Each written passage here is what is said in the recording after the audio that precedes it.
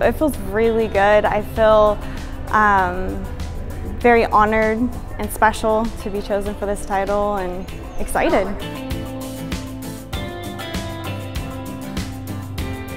The kids. I love the kids. They make it worth coming every day. Rosie's a rose-haired tarantula. I love bringing in guest speakers that can apply like the real world out there to what we're doing in class. They're so engaged, they ask questions, they're involved, they're just great, and it makes it worth everything to see when they grow and improve in their learning and maturity.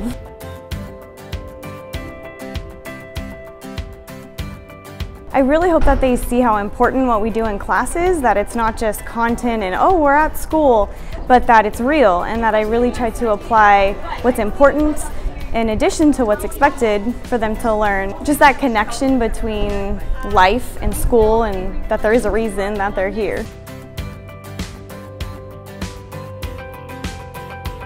We're very innovative, and we push each other. We're always trying to be better, really help the kids, get involved with the kids. I feel like this district is super supportive and really wants us all to succeed, and it's very obvious that they try to help us all be better. Lots of changes have happened, but they've always seemed to be for the better. Again, all that innovation and change is just bringing in the Chromebooks and pushing the kids with rigor, trying to make it more important than just standards, but really tying in that real life, that real world experience. So most of the changes are like that project base, getting the kids involved in their community, and not just sitting in a classroom learning book work.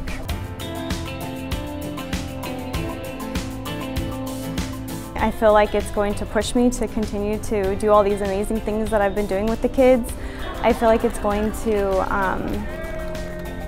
hopefully help other teachers around see how great it is to involve the community and the projects in the classroom. I'm excited to see what happens in the future with the district, the school, and all my kids.